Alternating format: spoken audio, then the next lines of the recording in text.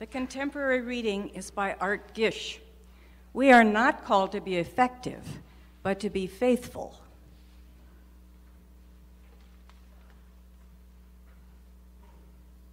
The sacred reading is from the book of St. Matthew. Then the Pharisees went off and began to plot how they might trap Jesus by his speech. They sent their disciples to Jesus, accompanied by sympathizers of Herod, who said, "Teacher, we know you're honest and teach God's ways sincerely.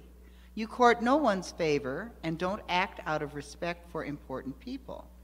Give us your opinion then. In this case, is it lawful to pay tax to the Roman emperor or not?" Jesus recognized their bad faith and said to them, "Why are you trying to trick me, you hypocrites? Show me the coin which is used to pay the tax." When they handed Jesus a small Roman coin, Jesus asked them, "Whose head is this, and whose inscription?" "Caesar's," they replied. And Jesus said to them, "Give to Caesar what is Caesar's, but give to God what is God's." When they heard this, they were astonished and went away. Thus ends the reading. Thanks be to God.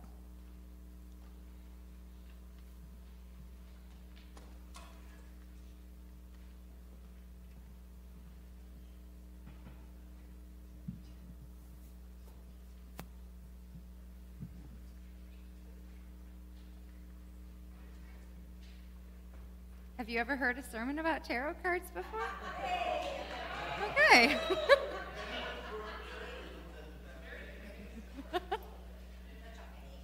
Such a pagan. Jesus has some radical and rebellious ideas about money.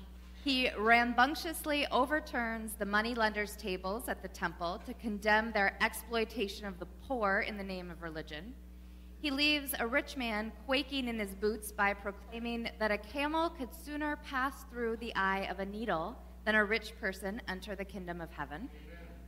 So the Pharisees figured they can catch Jesus in a tricky trap when they ask about paying taxes to the empire.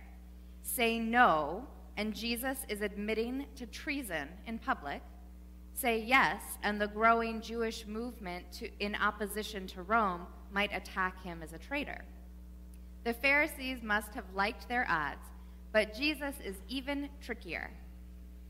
Just like he does in parable after parable, Jesus uses a riddle to force his listeners into a new way of thinking. Rather than submit to the rules set up by the original question, pay taxes or not pay taxes, Jesus dives into a whole other level of thinking. Show me a coin, he says, holding up evidence that even the holy rolling Pharisees are in possession of graven images of Caesar, a Gentile ruler who claimed to be God. By carrying the coin, they admit their participation in empire, their collective debt to Caesar. But Jesus reminds them of the truest power they know, the power of God, and responds, "Give unto Caesar what is Caesar's, and to God what is God's." Profound, bold, wise. But wait, are they supposed to pay taxes or not? There are at least a dozen ways to interpret Jesus' statement: the separation of church and state, allegiance to government, anarchy, and several others. Jesus sends us into that complexity over and over. When asked if they should stone that woman caught in adultery, Jesus, again, doesn't say yes or no. He says, "Let the one without sin cast the first stone." Jesus plays the fool in these stories with his parables in the best sense of the fool. We all know the bumbling fool, the Three Stooges, for example. But the archetype of the fool is nuanced and provocative, like Jesus. The jester in ancient Egyptian courts, Aztec courts, and European courts throughout the last 1,000 years is often a wise fool. Entertaining the royal family is the jester's main function, but the jester is often a key advisor, the messenger of bad news, the political commentator who can get away with criticizing the establishment through humor and trickiness.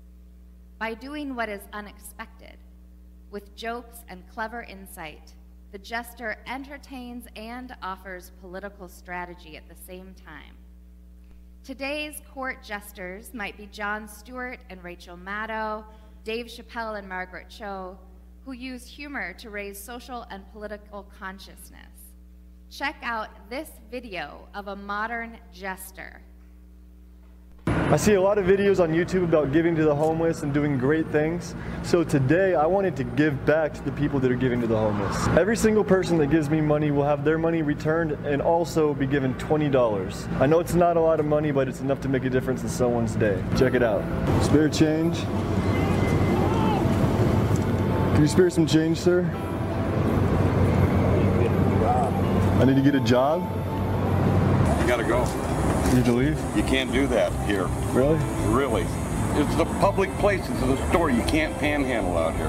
Could you guys spare any change, please? Oh, man, I gotta work myself. Wow, thank you so much. I appreciate you giving to me and everything. And I want to give you $20. Yeah. Why? Because I want to give to people who are giving to others. Because you're the ones that really deserve it. So that's for you. Thank you so much, man. I just came out homeless myself. Really? Yeah, I just got a place. So you were homeless? Yeah. I'm actually out here trying to give people who are out there giving. So there's 25 back to you. What? Yeah. Well, thank you, brother. I appreciate You're that. welcome, man. Man, can I tell you something real quick? Thank you so much for giving. I'd actually like to give you your dollar back plus $20. Why? Because I'm giving to people who give. So the people who are out there giving, I think they really deserve something in return. What about you? I'm all right. Gosh. Yeah. You want to give me that $20? Yeah. Thank you. Yeah, you deserve it. No, I don't. Yeah, you. You should look it up on YouTube later so you can see it without all the choppiness. Giving to those who give is what you can search for, and his YouTube channel is Big Dogs with DAWGS. Give to Caesar what is Caesar's, give to God what is God's. I find that statement very interesting after watching this video. Many people would call his generosity foolish, but it wakes us up to another way of being. Just like the Joker in any standard deck of playing cards, the Fool in the tarot deck is an expression of the archetypal energy of play, spontaneity, and creativity. The Fool is said to live in the moment. At harmony with nature, the Fool plays like Jesus, with riddles and parables. All tarot cards have a number. The Fool's number is 0. Which is thought to represent the fool's trusting, innocent nature.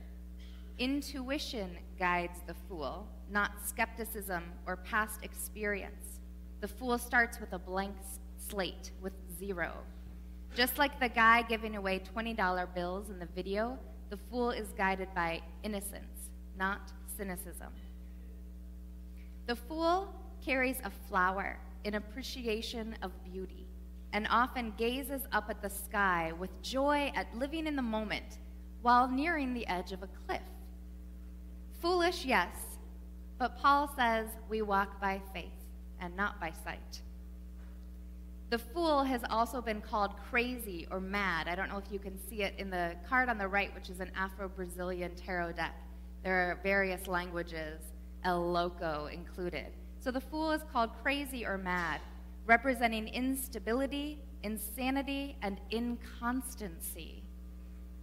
I would say this is a redemption of craziness, of madness, and Martin Luther King tells us the same thing. Modern psychology has a word, maladjusted. Certainly, we all want to avoid the maladjusted life. In order to have real adjustment within our personalities, we all want the well-adjusted life in order to avoid neurosis, schizophrenic personalities, but I say there are certain things in our nation and in the world to which I am proud to be maladjusted. I say very honestly that I never intend to become adjusted to segregation and discrimination. I never intend to become adjusted to religious bigotry. I never intend to adjust myself to economic conditions that will take necessities from the many to give luxuries to the few. As King reminds us, this is the perfect time for the fool. Our world needs our foolishness. Not just any kind of foolishness, of course. Not the instability of the world, climate change, water shortages, biological and environmental disasters, but the instability of turning over tables of exploitation. The world needs our insanity, not the insanity of fear-mongering, police brutality, and stockpiling weapons, but the insanity of turning the other cheek and giving our shirts as well. Paul writes to the church in Corinth, "The wisdom of this world is foolishness in God's sight. We are fools for Christ's sake." We have inherited a hearty tradition of holy foolishness. Saint Francis is considered the first fool for Christ, at least by the Catholic Church, and also is called God's clown. Like the tarot fool, Saint Francis was guided by intuition and trust rather than cynicism.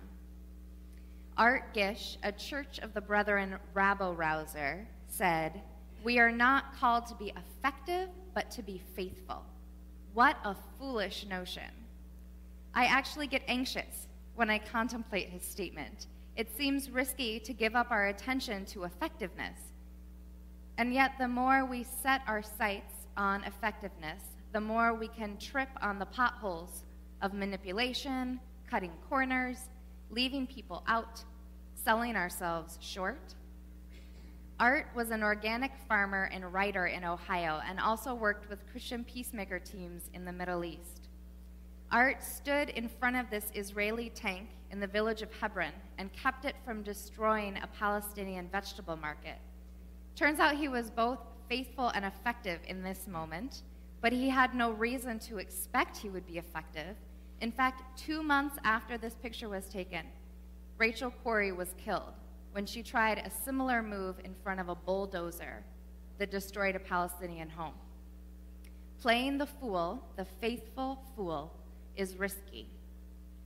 Playing the faithful fool is something we're all born to do.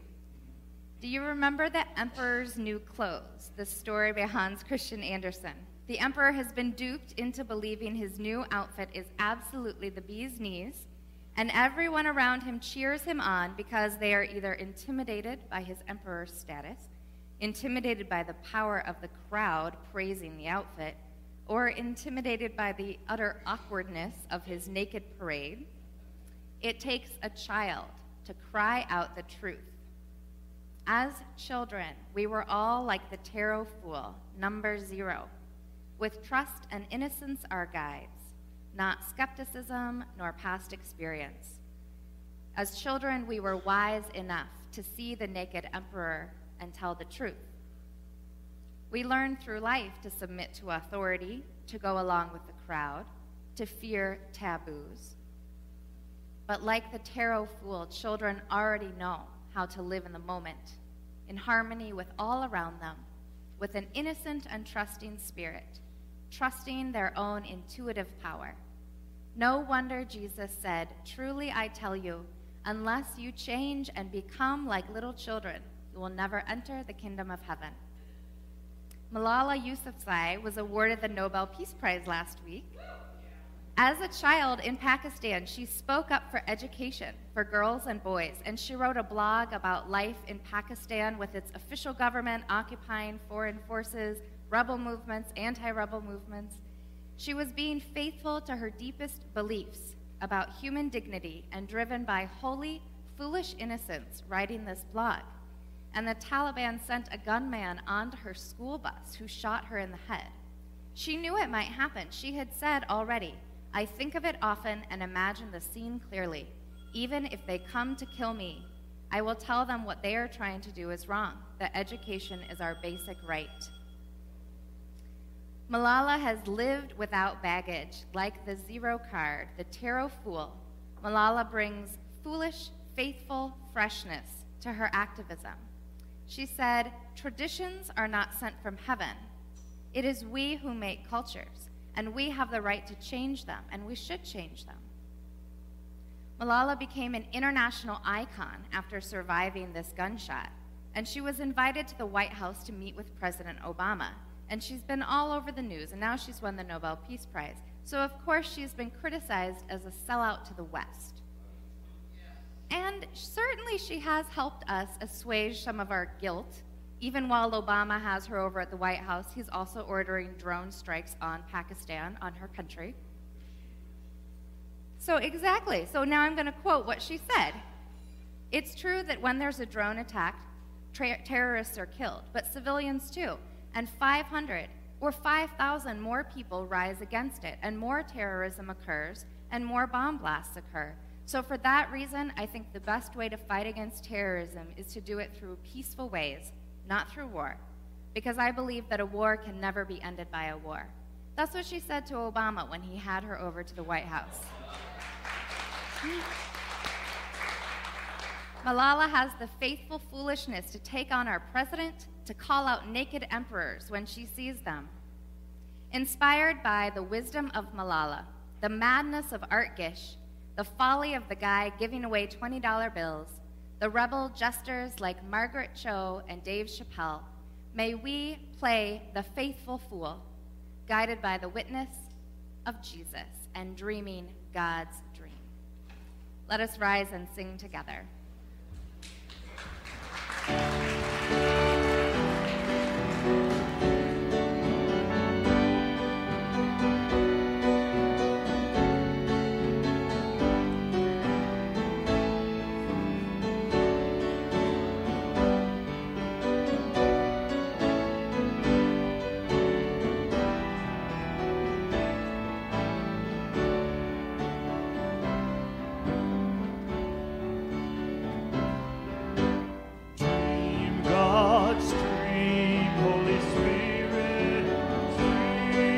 A world where there is justice and where everyone is free.